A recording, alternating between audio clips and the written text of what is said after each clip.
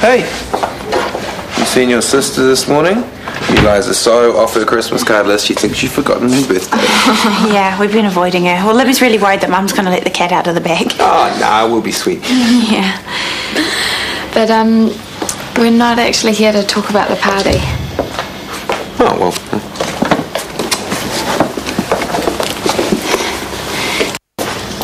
I just wanted to say... Well, yesterday at the car accident, you were awesome. Well, I had a pretty decent assistant. Especially with that little girl, Polly. You were so great, and it kind of got me thinking... Did we ever find out what happened to her and her old man? No, she was discharged with her mum last night. Oh, you have to wonder whether her asthma attack was triggered by her father taking her from school. I don't think so. She really loves her dad. It's just the court system. Guys, we're getting a bit off track here. Right. Yeah, we are. I'm sorry. What's going on? I want to have a baby. I'm going to have a baby. Oh, that's so great. And I want you to be the donor. Pardon? We both would. Are you serious? I've never been more serious in my life. Well, You don't have to say anything right now. I mean, of course, we completely understand that you might need time to think about it. No. Actually, I don't need any time to think about it. I am amazed and flattered that you would ask me. You really know how to knock a guy for six. But I have to say no. No. It's just not something I want to do. Sorry. No, I'm just a little interested to know if our kids are on the way to a police cell. Can you call me, please? What's happened? Where are they? Hello. Where's Hunt? Very rustic. You can get the rest of the bags. Can't I get a hug from my mum, please? No. Tell me what happened. Sniffer dogs, they copped a whiff of Sophie and went into a frenzy. He set me up. She was cold. Because she's wearing a handkerchief. I gave her my jacket. Which reeked of dope. To the dogs, anyway. Why, Hunter? This place is so not you guys. Why does your jacket reek of marijuana? I wore it to a party last night. I chucked it down. Somebody must have been smoking near it. Really? You think I was toking on the old weed, eh? Yeah, I do. Customs guys believe my jacket was a victim of passive smoking. Happens all the time, apparently. So they sent us on our way. Not quite. Do you want to tell your mother how you narrowly avoided assault charges?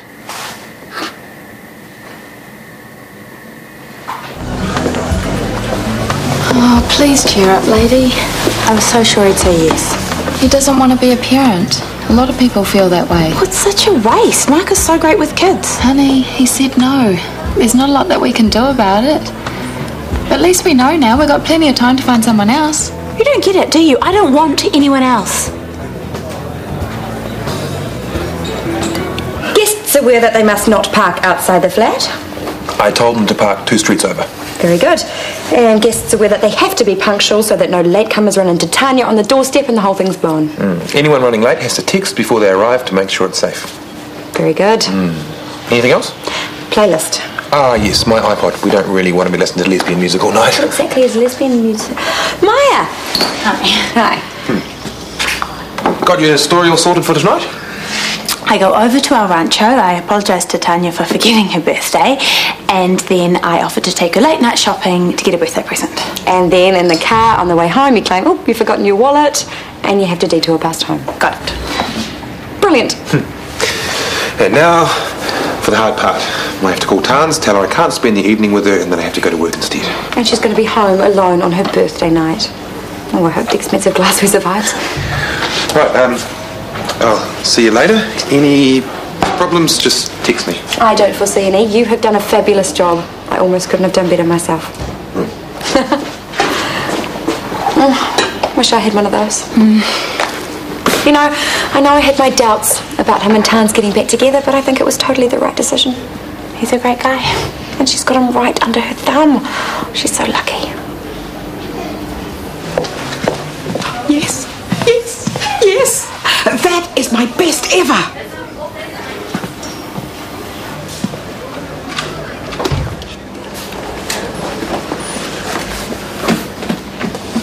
What are you guys doing? Great, now we're stuffed. No, we're not, Baxter. It's a good boy. Exactly my point. What's going on? Playing snap, that's all. Old maid. Just because I whipped you back, there's no need to resort to name-calling. Poker. Just a friendly game. No money changing hands or anything like that. Didn't we get a memo? Something about poker being a sackable offence?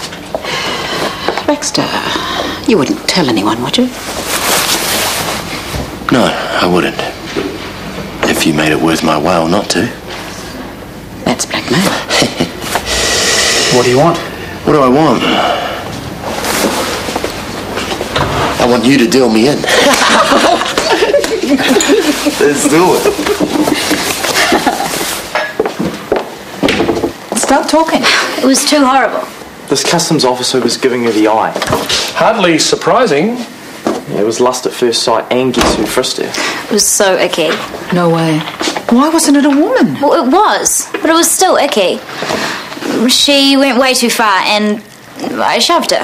And started screaming. I went to see what was going on, and this woman tried to get me to leave. I wasn't going to abandon my hysterical sister, so there was a bit of a scrap.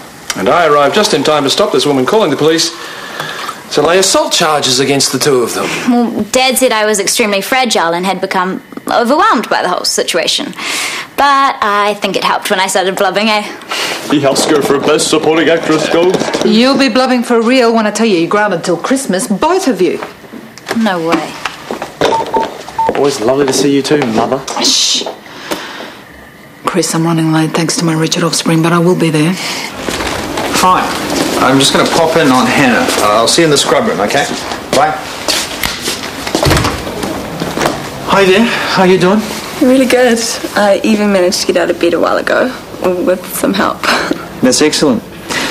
Everything's looking really good. Where's Paul? Oh, I sent him home for some rest. Yeah, pays to have a supportive partner at times like these. I know. And I bet your wife feels exactly the same way. Though, it must be scary for you two, because you're both medical people. You know exactly what can go wrong. They do say doctors and nurses make the worst patients. Oh, not you two. It's amazing. You just carried on doing your job when Tiny was going through the same as me. She really helped me just before my op. She's pretty special. I'm sorry, I need to be going. Oh, of course. See you tomorrow.